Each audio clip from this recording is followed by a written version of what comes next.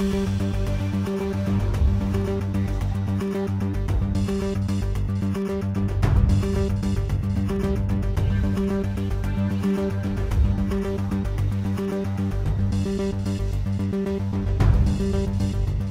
is a new thing in the robot industry to have co-working robots with people and robots together, but we have that, and that will probably be the future.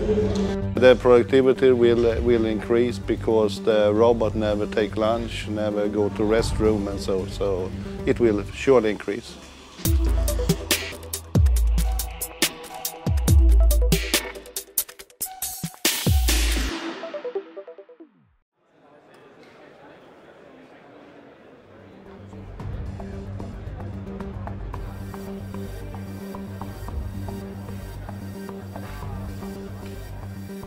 I'm here because the printing industry is looking for robotic solutions, and we are showing some robotic solutions here, and I have other robot solutions I can discuss with the people here in the show.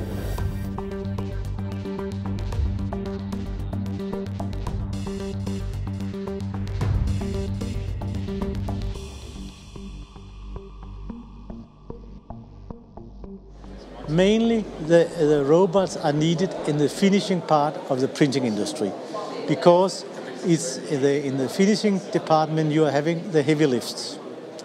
So in the finishing department you receive a lot of pallets full of paper, sheets of paper, which you put into a machine and take out to a machine again after it's processed.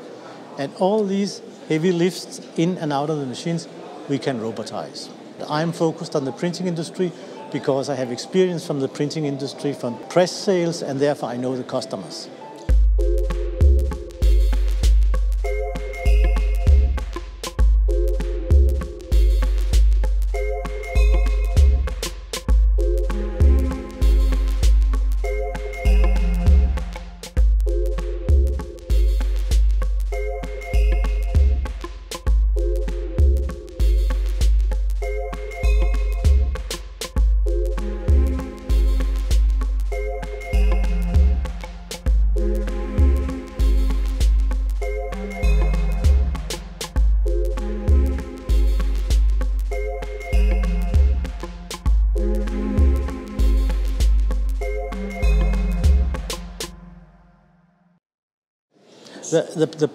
The challenge is that the printing industry wants finished products, like when you are buying a car. No printers want to go into development projects saying this and that. What they want to do is say, the product is here, that suits my purpose, and that means we have to develop the product to a real finished product, like when you buy a car. If I say real long range, I don't think there will be any place you cannot robotize. But today, this is also a question of money. What is more economic, labor or robots? And you can say also the car industry now, some specific areas they are going back to manual work together with robots, because there are specific jobs where the manual working person is more economic than a robot. But here in the industrial part of the world, labor is much more expensive than robots for a specific job.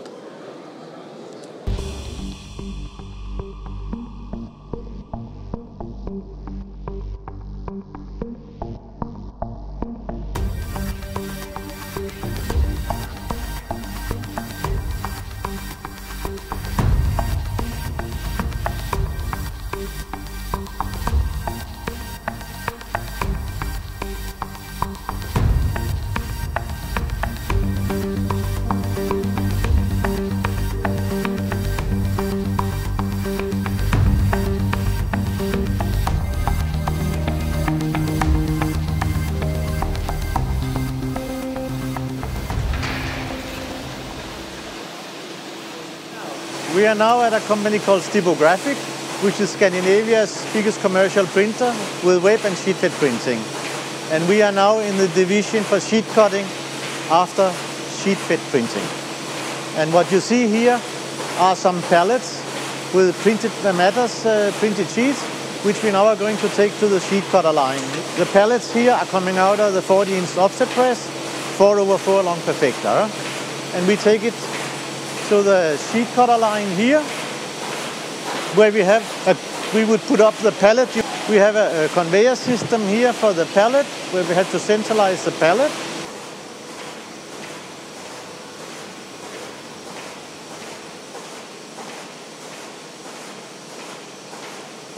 And then the pallet is running into the robot, and the robot will perform what the operator normally do to airing and separating the sheets.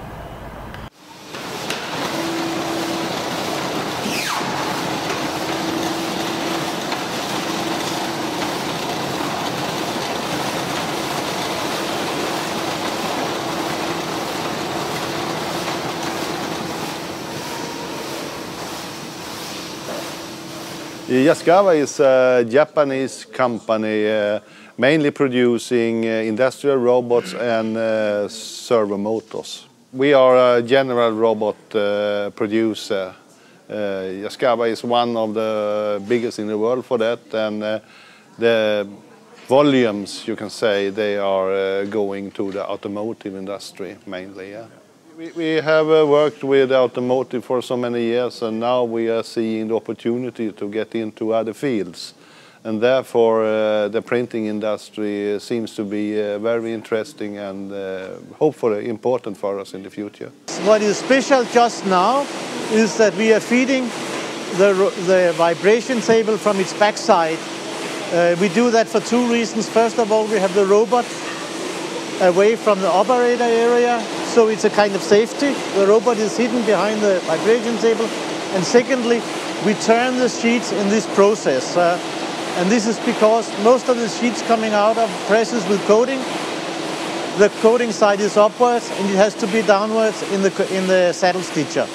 So we, instead of using a pile turner before the sheet cutting, we have integrated the pile turning as a rim turning in the process. The productivity will increase because the robot never take lunch, never go to restroom, and so it will surely increase. Now we have installed this first system with a double arm robot here at Stibographic, and this is the first robot worldwide, a double arm robot for the printing industry. But it's no special with the robot. The equipment around the robot is a special thing, the grippers and so.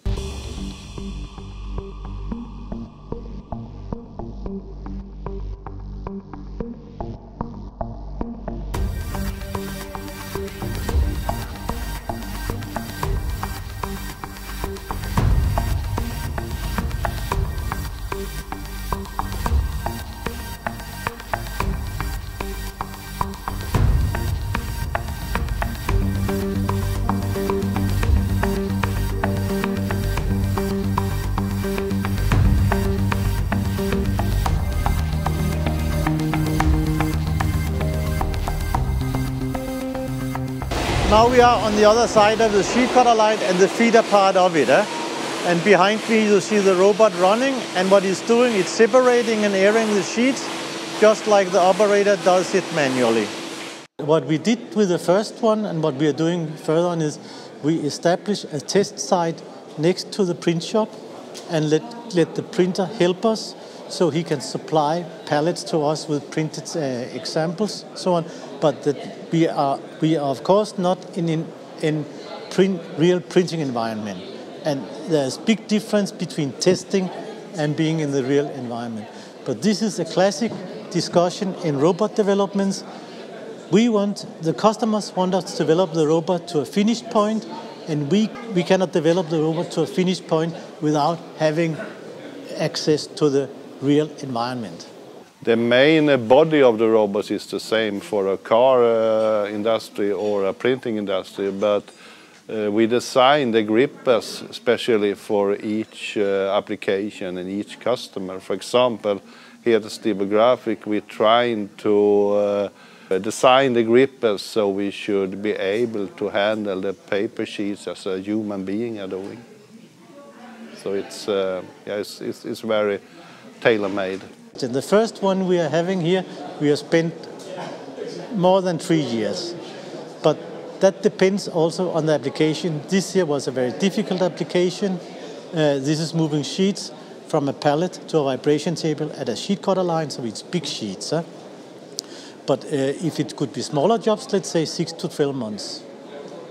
We developed the software in Sweden. We are producing all the control cabinets for whole Europe at our Swedish plant. Yeah. This is one of the first co-worker robot cells in the world. This is where operators and robots work together.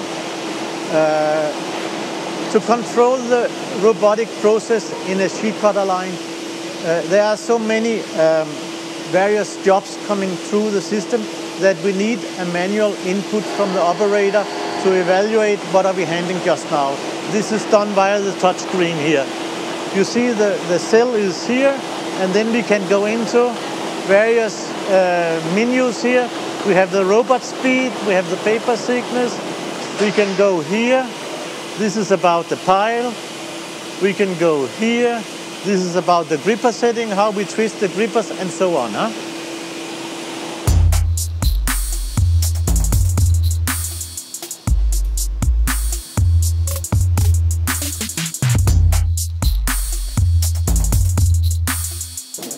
I think in a decent future, you will still see a lot of manual labor in the printing industry next to the robots. And I will add that our robots do not run without skilled graphic operators, because we need to evaluate every job carefully because we start to run it. You have different kinds of papers, printing images, and so on, and that have an impact on the temperature in the pile, the relative humidity, and other things. So we need to have a skilled operator's input about the job. And this is a new thing in the robot industry, to have co-working robots with people and robots together. But we have that, and that will probably be the future.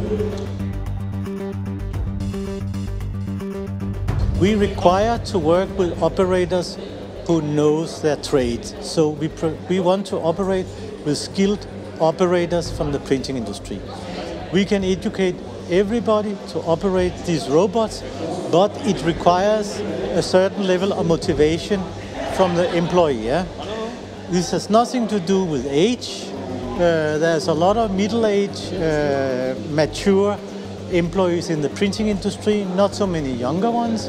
And we can say we can easily educate the mature ones also, subject to they're open to new things.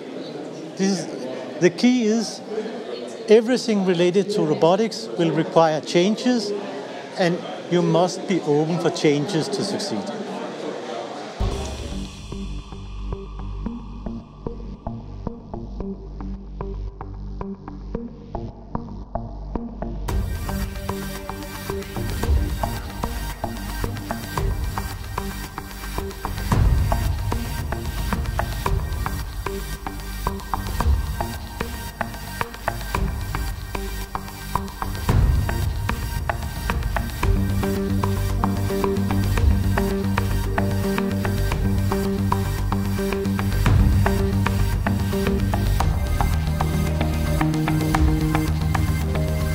This is our aim, that we will gain more orders for the printing industry, and maybe not only for this application with the double arm robot. There is a lot of other places in the printing industry where we can use robots very effectively.